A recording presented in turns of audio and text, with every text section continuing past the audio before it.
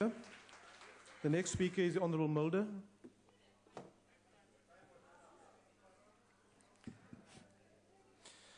Honourable Chairperson, today we are debating the budget of Parliament, the highest legislative authority in the Republic. Now, the Speaker is the head of the legislative branch of the state. In that respect, she's on the same level as the Deputy President and the Chief Justice.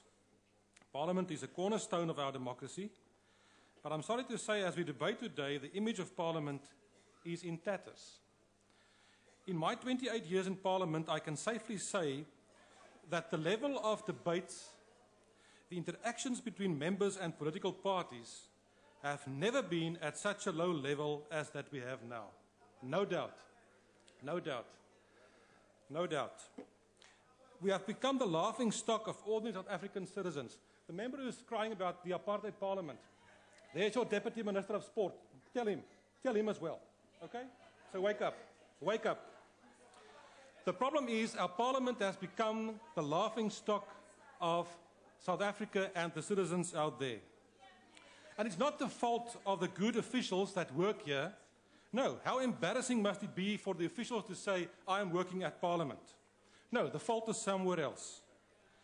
Parliament has become the victim of a blood feud between the real ANC Youth League, currently dressed in red, and the ANC under the current leadership of President Zuma.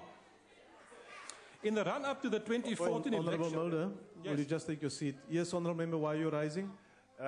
Honourable Chair, we are not the ANC Youth League. This is the Economic Freedom Fighters. What is the point of order? You refer to us as the real ANC Youth League.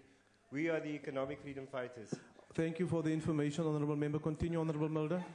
I'm glad that the Honourable Member thinks that he's the EFF. You are the ANC Youth League, currently dressed in red.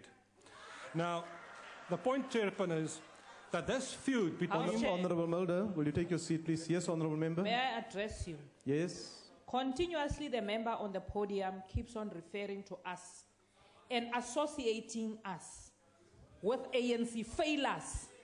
You need to rule on that. We are Member, not ANC Youth League members. Thank you, we Honourable are Member. economic freedom fighters. You need to rule on that. Thank you, Honourable Member. Will you take your seat? Honourable Mulder, will you refer to the Honourable Members to the party that is represented in Parliament, please? I can do that, Honourable Chairperson. Order, Honourable Members. Yes? Oh, really?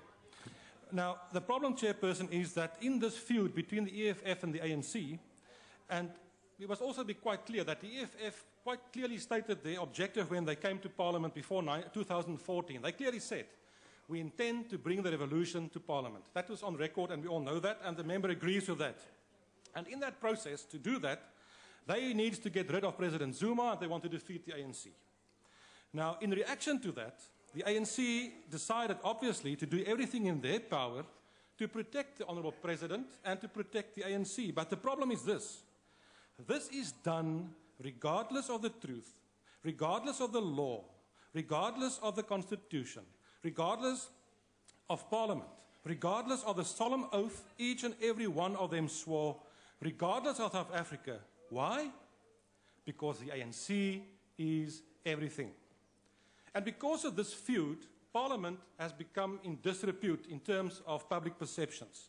This non-august chamber that voted not once, but twice to exonerate President Zuma, that twice said that it was okay for him to ignore the public protector, that ignored the law and the Constitution in doing so.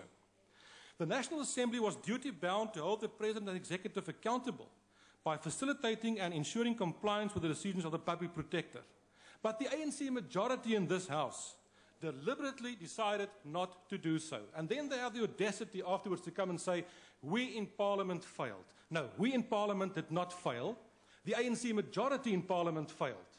The Honourable Gina earlier this afternoon referred and said there's no view of an ANC leader that cannot be challenged. So who of you challenged the advice that you received to accept the proposals by the ad hoc committee? Did anybody challenge that? No, nobody did. Meneer Voorsitter, daar moet geen verbasing wees dat die grondwetlike hof sy uitspraak gemaak het soos hy gemaak het nie. Dit was voorspelbaar. Want daar is nie 'n enkele argument wat die grondwetlike hof aangevoer het wat nie reeds in hierdie parlement gestel was en die ad hoc komitee gestel was nie. Die feite was uitgespel vir die ANC. You were not prepared to listen because in your defense of the ANC, you brought this parliament into disrepute. And this feud will continue. And parliament will lose. And people will laugh at us. Honourable Member, your time is now expired. Thank you, Chair. Thank you.